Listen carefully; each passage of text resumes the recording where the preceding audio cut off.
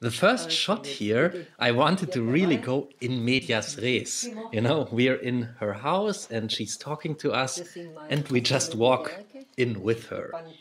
When I filmed this first shot, for some reason I had on my mind documentary films from the 1960s.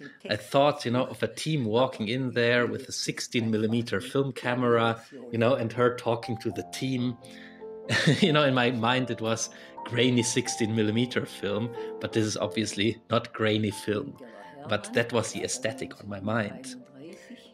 And the beginning of the film I wanted to make visually, quite diverse. We have her sitting at the piano, then she's sitting outside, and then we see her sitting in her chair listening to a recording from one of her concerts.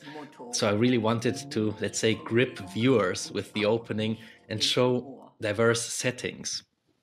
My name is Alexander Tuschinski. I'm the film's director, and in this audio commentary, I want to tell you a little bit about the backgrounds of this film, why I designed it the way it is, why I filmed it the way I did, and how it came about. All these shots you've seen so far are from the first day of filming, which was in mid-2018. And except for one shot, this is something very interesting. We see her sitting here listening to the recording of the concert, but the close-up of her, this one, I filmed almost a year later, because on that day the lighting was not so perfect, and for some reason the close-up of her face that I shot that day, it didn't turn out as good as it could be, so I thought, let's do it again when the film was almost completed. And that's really the magic of editing, I find, that you can just combine two shots that are filmed so long apart and it looks like one. A year later we put on the concert again, she listened to it, and I filmed her close up again, and the lighting was better that time. The first day of filming was in mid-2018, and it was very, very spontaneous. I first met Gerda Herrmann in May of 2008 when I was a pupil at Dillmann Gymnasium in Stuttgart. A music piece I had written was performed that day, and it was, I remember it was a rondo for violin, viola, flute, and accordion. Me playing the accordion, and she sat in the audience and approached me afterwards. I was 19 years old then.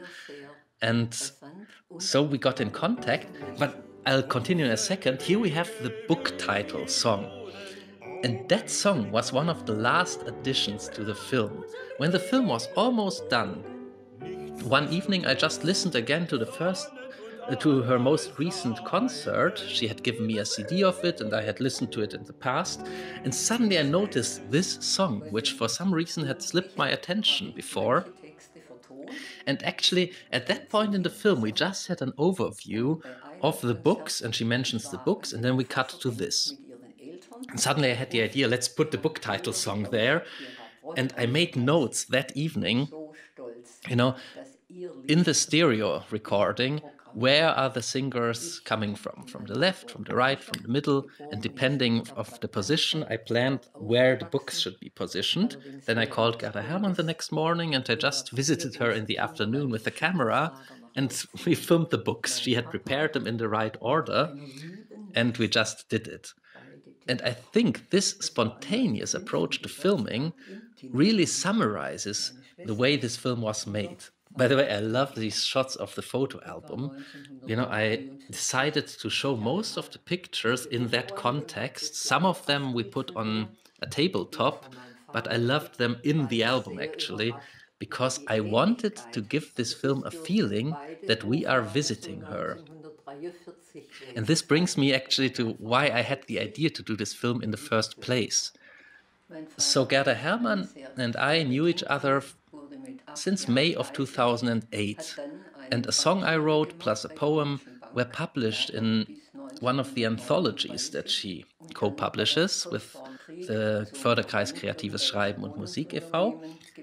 And then over the years, our contact became less because I was very busy doing some things and so on. And then in 2018, she approached me again after my film Timeless screened in Stuttgart, and the newspaper wrote about it. She read about it and she just approached me and congratulated me on it. So in early 2018, I visited her at home again after quite a few years, and we talked about all kinds of topics. And I just thought it's so remarkable.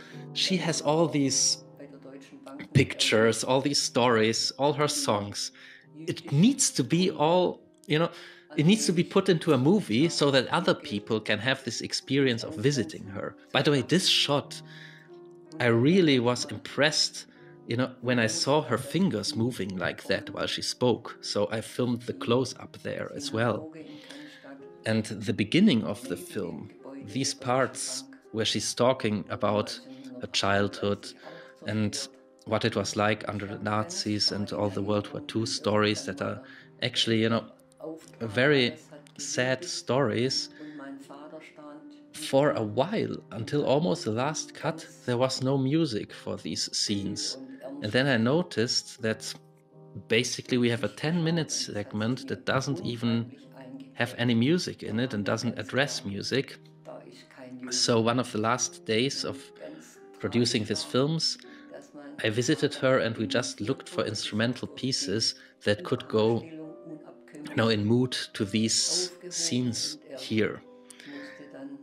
Anyway, so in early 2018, I had the idea to do the film, and she was interested. And so I visited her one day with a camera, and that's basically the entire crew of this film. It's just me with a camera and a microphone. It's a very, very small production. I visited her with a camera, and I filmed a lot of footage, interviews. I filmed 2 songs, the feminist Moritat from the opening and Tante Radai, and we filmed her listening to the Panther. And I remember that day I felt there's so much to film here. I need to do it quickly. I need to film as much as possible. And we actually got quite a lot of things done. From that first day of filming in mid-2018, it took me a while to actually get to edit the footage because there was so much going on that year, and this was, a small passion project I did. And then in early 2019, I had some time and I assembled that footage into a 17-minute work print. I sent it to her and she really liked it. And then I thought, let's expand upon that. It's a good basis, but it needs more, more material to be more interesting. The first day of filming included mostly handheld footage and very little, in terms of context. We had a few photos, but on that day, she mostly told me of several things. I interviewed her about things, I asked her questions. So the first step in 2019, when I actually set out to finish that film, was to film more material, pictures or things that illustrate certain things. On the first day of filming, we had actually filmed, for example, her father's diary, but we hadn't filmed the song that she had written from the text in her father's diary. So in 2019, I decided, let's, film the song so I could intercut the song with the text in the diary. And something that fascinates me very, very much is we see these old letters, these artifacts from the 1940s, this artifact here from 1943, and she actually vividly remembers writing it. It's really one of the reasons that I thought it's really important to preserve it on film, is how vivid her memory is. When she speaks of all these things that for most viewers are history that's long ago, she speaks of it as a memory that's just very, fresh in her mind. And I loved these faces that are drawn on the letter. It's kind of like a predecessor to smiley faces. And I thought it's pretty impressive, that it's all there and she presents this. And basically, this letter, for example, if I recall correctly, on the first day we just filmed the close-up of the title page, and then the continuation of the letter was another day. And these shots here with the instrumental pieces, these more, sad instrumental pieces to her very sad and dark memories of events in the war, here about her father's death. These pieces we filmed in one of the last sittings. Basically in 2019, it turned out like this. I had the 17-minute work print. Then I called her and we talked about several things, and she had ideas and told me what kind of documents she has. I asked her, do you have a photo of this or that? And then I visited her at home and I just filmed some more segments. Then I went back home, edited it that evening, and the next morning already sent her the new work print that was longer and more expanded. And that's how the film grew. And, then she contacted me saying, oh, I have some more documents here, or I have another thing here. I found this. Could this be of interest? And I saw it as a challenge to include as many details as possible without making the narrative, seem disjointed or overlong. My idea was that this film should feel like a spontaneous conversation, that like a real conversation, like a natural conversation, can develop from point A to point B with some detour in between, while still feeling coherent. And we filmed it in lots of little segments. I asked her about something, then we filmed something else in a different position. So the whole structure of this came entirely in the editing. This is one of the moments, see, where I filmed the piano and her playing the song and then reading the poem. A lot of ideas to me come during the editing. When I do the filming, I already think how can it be assembled and so on, but the editing is really a phase that I love, where a lot of the creative ideas, just develop from the footage I filmed. And I already had the idea that we have the song playing in the background while she reads the poem from the diary. Actually, the shot of the diary is May 2018, I believe. It was mid-2018. And then the shot of the piano was in 2019. And then I had the idea, one of the days in 2019, she had shown me this typewritten text about her father's death. And then I had the idea to put that as a contrast. We have this handwritten emotional diary, and then we have this typewritten text.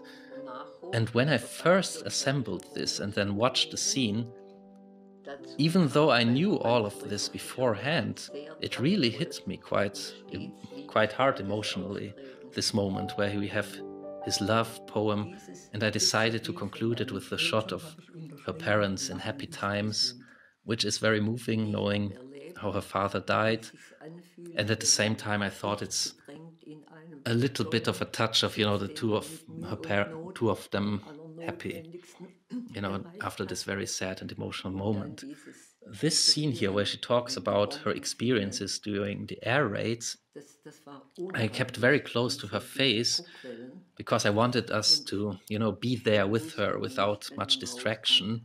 And we can see it's very emotional, these memories.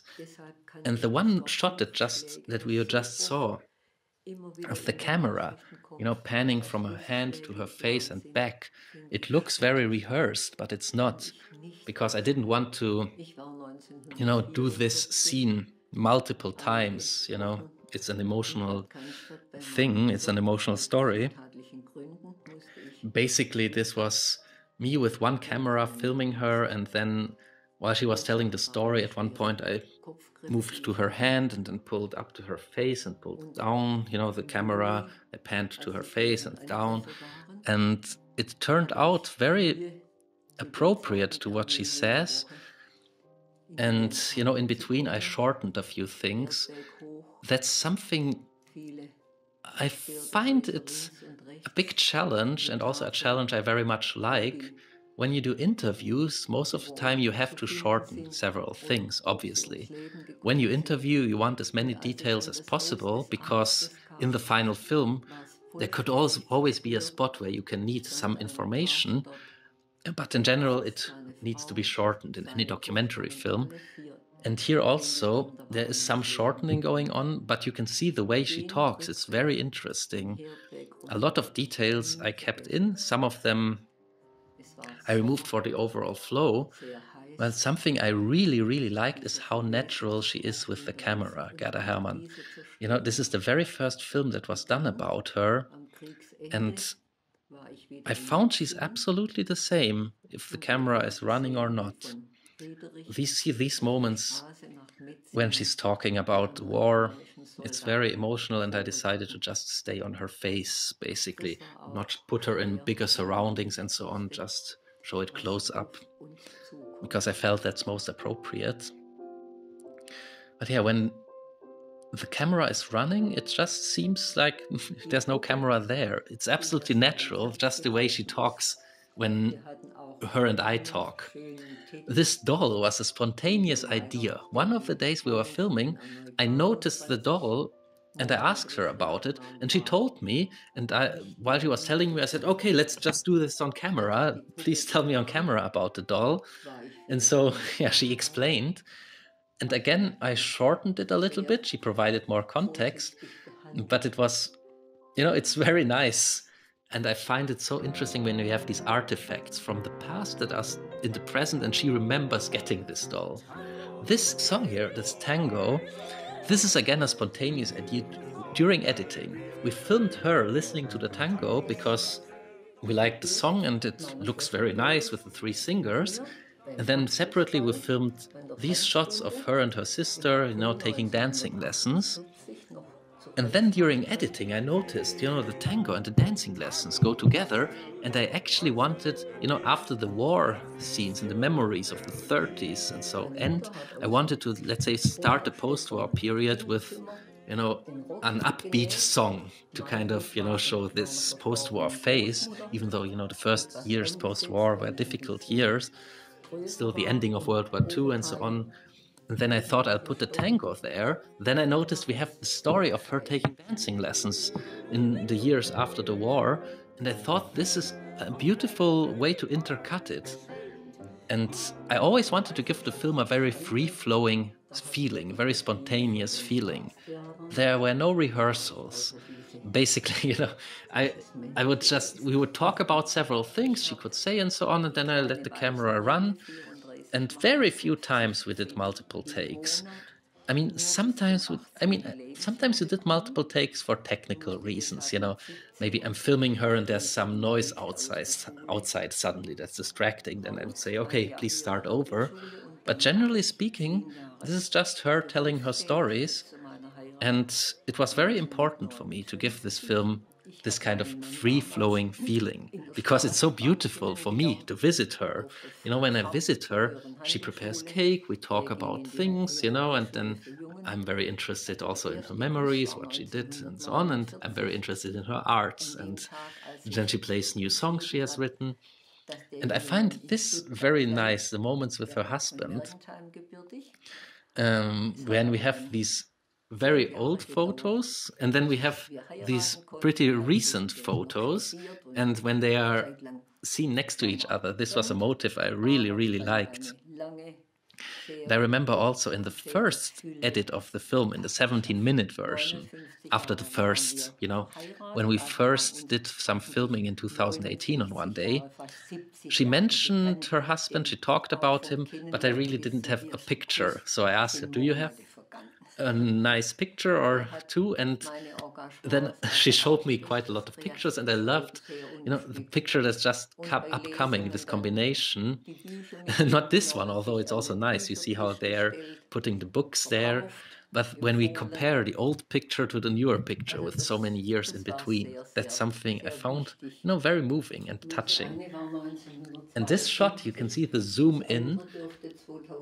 I like using the zoom lens. In my feature films, it's very often noted that the way I zoom and edit reminds quite a lot of people of 1960s films. And I would say there's certainly an influence, because I like many films from the 60s, and in the 1960s, for example, the zoom lens was very often used. So I think that's really an element to my style. But in this film, I really wanted to make the style, so to say, secondary to the actual story or to what's presented. because in my feature films, sometimes the style, the visual style, and the story are of equal importance. Basically, sometimes the significat and the significant, I don't know if that's the English correct words, are of equal importance. Some scenes are just made so the style gets noticed, and that's something I like. In this film, I really wanted to make the style interesting, to make the film visually interesting, which I saw as a challenge because we have not many locations. So I wanted to make it interesting with this location and the documents and all that, but really hold the style, back. The style supports the subject matter of the documentary, but the style doesn't get overwhelmingly in the foreground. To me, it's always, depending on the film, you make stylistic choices and decisions. And you can see this half of the film when she starts talking about, her life, post-war, and then when she starts talking about her first compositions, suddenly the music gets much more in the foreground. We actually see the score, how it's written, and this handheld camera style, this was from the first day of filming when I didn't have a tripod with me. The first day was really more an exploration with a handheld camera, and we did quite a lot. And I liked how you see how it goes from first sketch to the final piece. And on the first day of filming, she mentioned writing her first piece in 1984, and then it continued. And then in 2019, I had the idea, let's film the first musical piece actually, and show it entirely. And you see, I don't work with storyboards most of the time. Sometimes I storyboard more complex scenes, but this scene also was very spontaneously done. I love editing music and sound, to put music into images. If you know my other films, you certainly know that. But I really never had filmed a piano in any significant way. In my first bigger feature film, Menschenliebe, there is a scene where Konstantin is sitting at the piano and you see some shots of the hammers and some, playing with the polished mirror-like surfaces, but really not much. So I saw this as a challenge to film each song in a kind of different way and to make it visually interesting. And I filmed with one camera, so she played this song, for example, multiple times, and I was a bit, concerned when I was filming. I thought in editing, will we notice that it's multiple takes, or how does this work? But I was delighted to find that she plays so precise. I could, in theory, just use the audio from one take and the picture from another, and they wouldn't be out of sync because she keeps the same speed and intonation. And I worked with a lot of, let's say, short-term memory here. I memorized, this part of the song, I already filmed the hands close up, so in the next take, I'll film the hammers of the piano. I love when she says it's called elegie. She's actually speaking to me and not to the camera. You can see she's slightly looking above the camera, which is something I love about her, She's just, she radiates a kindness and a sweetness, and she doesn't change because there's a camera there. And, in that moment, she just told me, behind the camera, it's called elegie, and it just looks so pleasant and so nice. Yeah. But, recording the songs, I like camera moves, and it was just my approach. The first take, I remember I did it from the side, and I remembered, okay, here I did a close-up of this, and then that's why I need to do the next camera angle, a close-up of her hands on the keys, but only for these moments, and then the other moments like this. This was one of these spontaneous moments. I loved this angle, looking through the doorway, and then I decided to zoom in, because I just like zooms. And a lot of the camera moves are actually very intuitive in all of my films. It's a lot of intuition of the moment. I like to, do it that way. And this is one of the last scenes we filmed. I remember her calling me, telling me of her ancestor who went to the United States.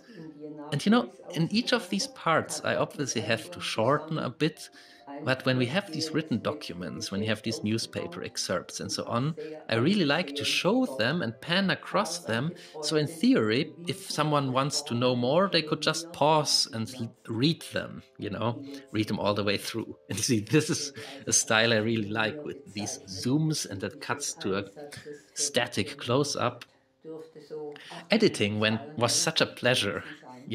I edited every day after filming. In the evening I edited, and the next morning a new rough cut was finished, which means that the final film was actually finished very quickly after we did the last day of filming. Oh, this picture, by the way, I find it so impressive. We see this old picture, and that's Gerda Herrmann there as a child. This picture, which must be from 1932 or so. She was born in 1931. So it's pretty impressive, I find, when you have this old picture and she's actually there and to talk about it.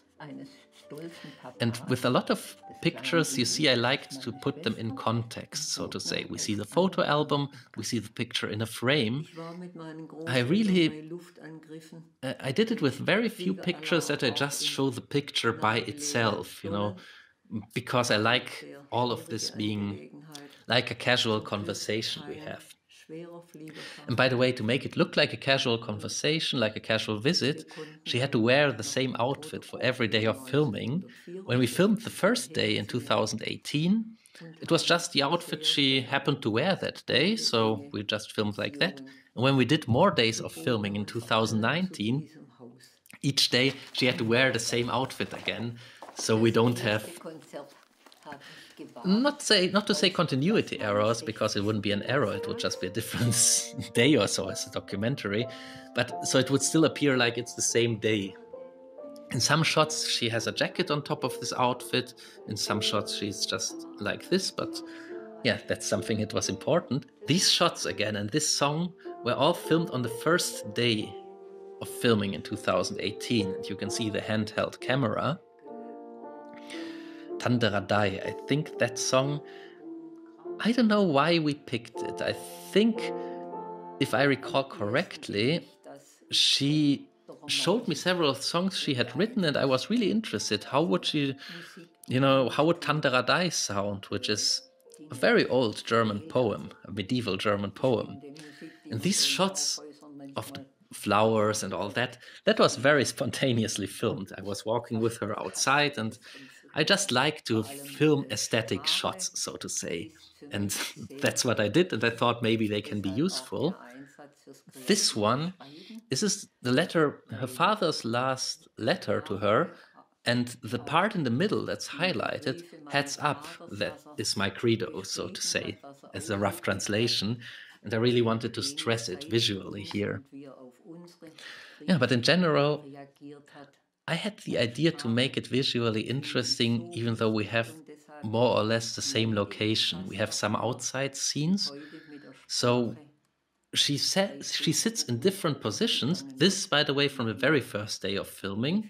The initial interview on the first day of filming was quite long. I talked to her about many topics, and then I assembled the 17-minute work print, and then we could talk, much more aimed at certain topics that I wanted more detail or so. And you see angles like this, where she's standing at the piano. We just experimented with different positions for talking about different things to make this whole film visually more diverse, so to say. Yeah, but after the last day of filming, it was a very quick process to finish the film, actually. Basically, I think I finished the editing after the last day of filming, which was in spring of 2019. And then I did the audio mix and so on, which took a little bit, but not too long. Did some color correction and all the required post-production things. And then the film had its premiere on June 29, 2019, one day before Gerda Herrmann's 88th birthday. By the way, this book with the picture of Fritz Klump, I thought it was such a beautiful picture, and I liked the book. So I got in touch with the authors. Gerda Herrmann showed me the book, and I got in touch with the authors, and they were very pleased that I could put the book in the film, which I'm very grateful for. And yeah, it had its world premiere one day before Gerda Herrmann's 88th birthday, and it was such a pleasant event. I really liked it. Basically, on that day, a lot of her friends came, and her family, and a lot of my friends and family. It was just beautiful. It was, and a lot of people actually who were just curious about it. It was in Delphi Theater in Stuttgart, and yeah, people were really pleased with the film, which made me very happy. This song, this humorous song, I really like the singer's performance. You know, how he is stressing the words, and yeah, it adds a lot to the humor.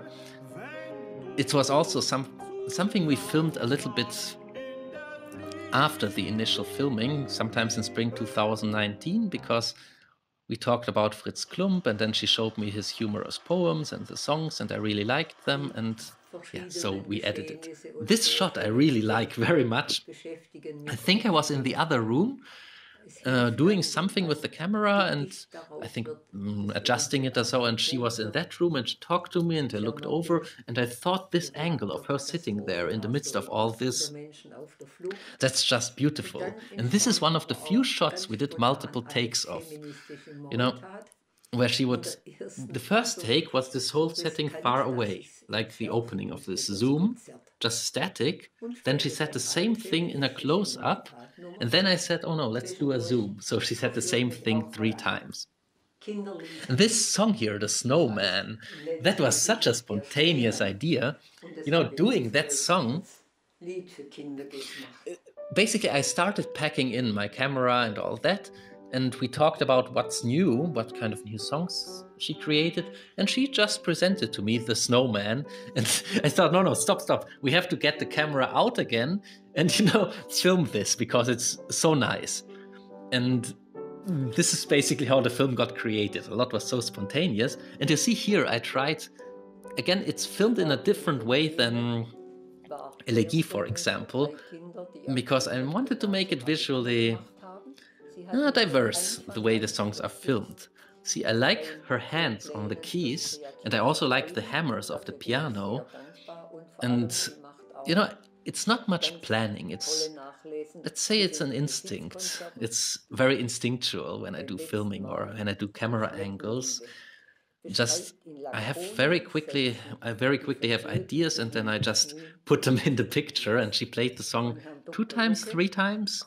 And, you know, I have filmed this, I filmed that, and often I already know the way I intercut it. So the footage, you might have pans and zooms in it that look weird, because I already know that that moment I would actually cut to a different angle, and I readjust the camera to make it look like more angles.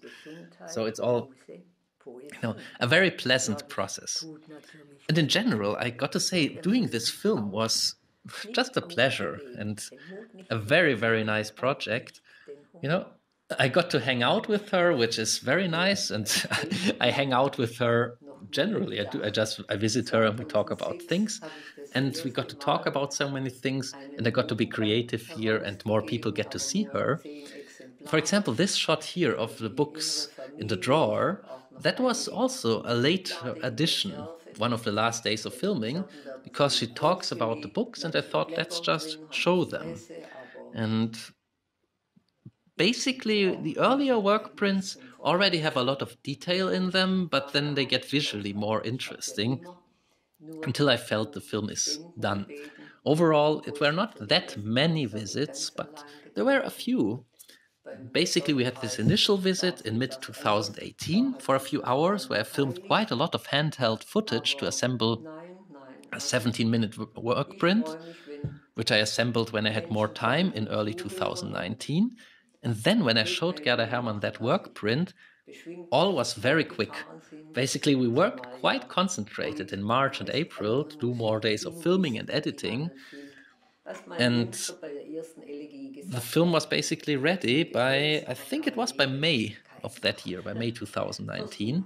And then we screened it in June. And this invitation with the poem is also, you know, it's very interesting when you think about how it was done. She showed me all kinds of material, And I filmed her, reading this because I liked the poem. And then in editing, I had the idea where to place it. When she presented this, it was mostly asking her, oh, what did you do here? And she had ideas, oh, look, this is my invitation to the concert in 1994. And while editing, I figured this is a strong ending to the film. And you see this verse here, this verse where it talks about outlawing war, Echten. I don't know if that actually the translation would be outlaw, but it gets the meaning across. Basically, it means to, make war something that's not socially acceptable. I think that's how a proper translation would be. And this poem I thought was very strong, and I filmed it, and I filmed that verse in close-up.